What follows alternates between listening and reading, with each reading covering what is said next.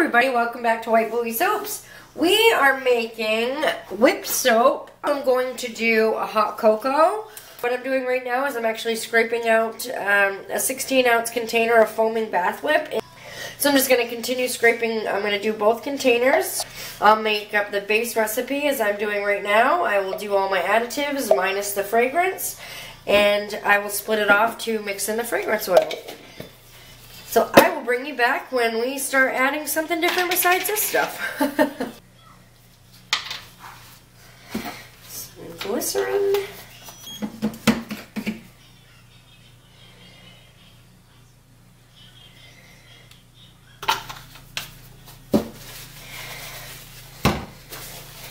Now you could have whipped this to peaks before you added those in.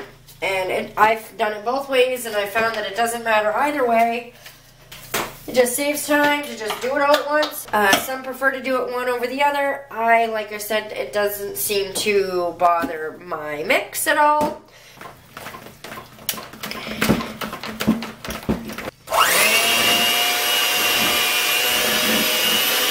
I've been mixing now for about 5 minutes, and as you can see, it's definitely gotten about, 3/4 of the size that we started with. And this will beat, I will be fluffing this up a little bit more. It is very light, but I can feel the thickness in it, and it needs to be a little more moussey. Okay, so we have been mixing for a total of about 12 minutes now. And I feel like we've now reached that peak consistency where basically a stiff peak is this right here. So it feels very moussey and light, and that's what we want. Now I'm going to be mixing this a little bit more when I put my fragrance oil in, so I'm going to call this good. I'm going to split this off, and we're going to be mixing up some fragrance in it.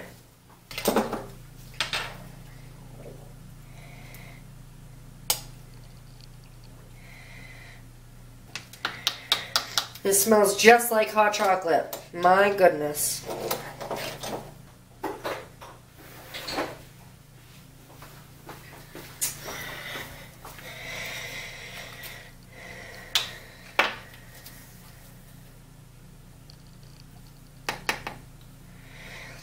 It's a very chocolate brown too.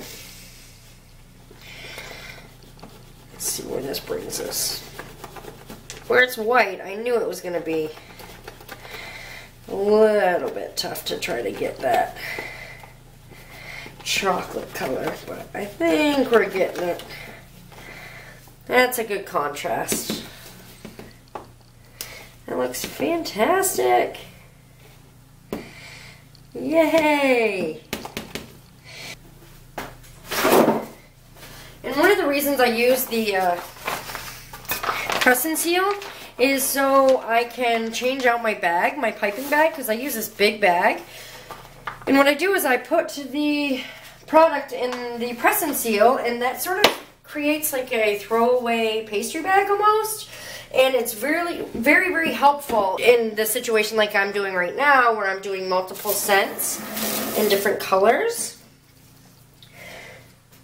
So we need to clean these. I'm going to clean off these little beaters here, and I will bring you back.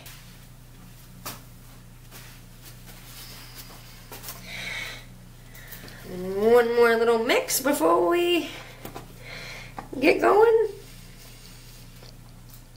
Here we go, friends.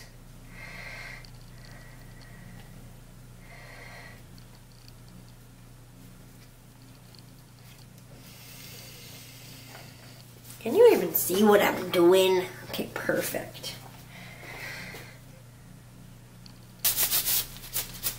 Okay, let's do this. So now, this is the magic right here.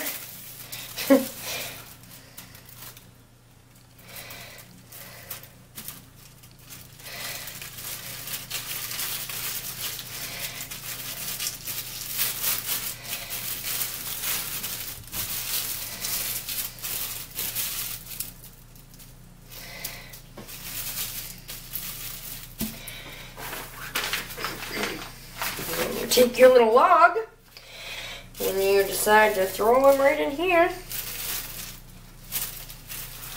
slide it in your bag. What I'm going to do is I'm going to put just a little dollop in here just to get things moving. This bag is ridiculously big, and I certainly don't need one this big, but hey, we're here, right? Just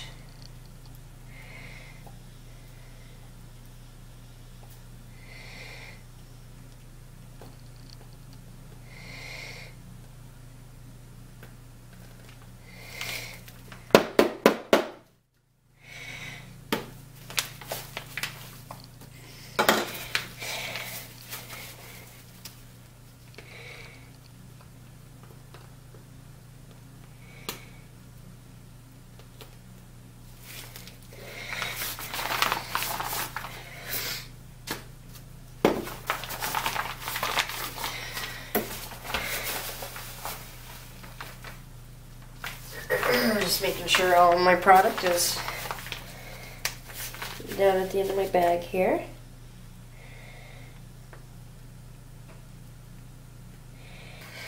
So if you look down in my bag, you can see that there is no mess. I'm going to take out this, and all there really is a mess in the tip. And that's one of the reasons I like to use the press and seal. And now with the press and seal, what I'll do is I'll just take my hand and I'll work the product that's left over in here down to the end, and I will put it in my little tester. Because yes, there is some still in here. May not be a large amount, but it'll be enough to use and test. Be able to test the fragrance amount and, you know, the color and everything. And there's Mama's tester. So now what I'll do is I will take my tip out and I will wash and sanitize it and get it ready for the next one. So what I'm going to do to finish these guys out, these are the hot cocoa, my hot cocoa whip soaps. I'm only doing a few of these. Basically what I'm going to do now is I'm going to get some brown mica, and I'm just going to dust the top and put some glitter on, take some pictures, and call it good. I appreciate you joining us and watching this whip soap. I'm actually going to make more of this tonight, and I will probably film that, but I'll put it in a different video. Again, I want to thank you all for watching, and I will see you next time. Bye!